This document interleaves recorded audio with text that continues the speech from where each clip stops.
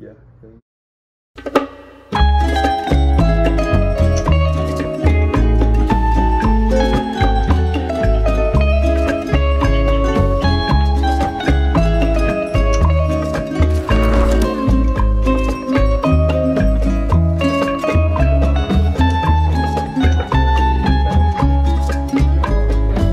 Soy el fuego que arde tu piel.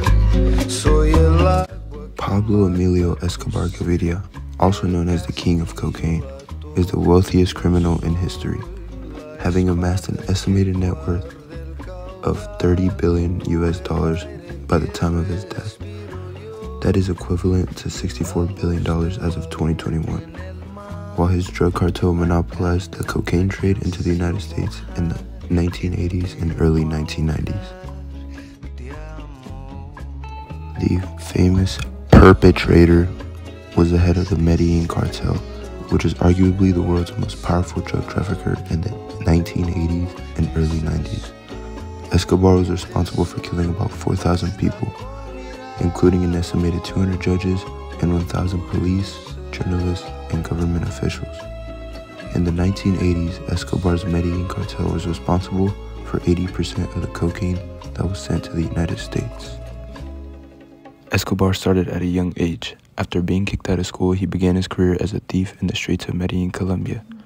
It's rumored that Escobar got his start by stealing tombstones from local cemeteries, then sandblasting them and reselling them to Panama. Pablo then started on the drug scene by smoking Colombia's highly potent pot. I give Escobar a C for cartel and conscientious. He started one of the most powerful and prosperous drug cartels, earning an estimated $420 million a week and making its leader one of the wealthiest people in the world. Escobar had ample money to spend, and he did. His opulent lifestyle included private planes, luxurious homes, and over-the-top parties.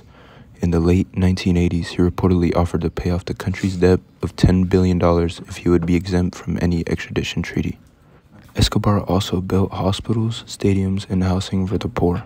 He even sponsored local soccer teams. His popularity with many Colombians was demonstrated when he was elected to an alternate seat in the country's Congress in 1982.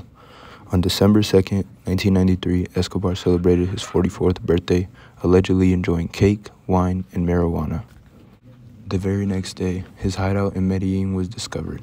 While Colombian forces stormed the building, Escobar and a bodyguard managed to get to the roof.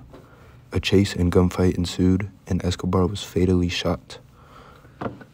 Nearly 3 decades after his death, Pablo Escobar remains as well known as he was during his heyday, as the head of the Medellin drug cartel, and his name lives on.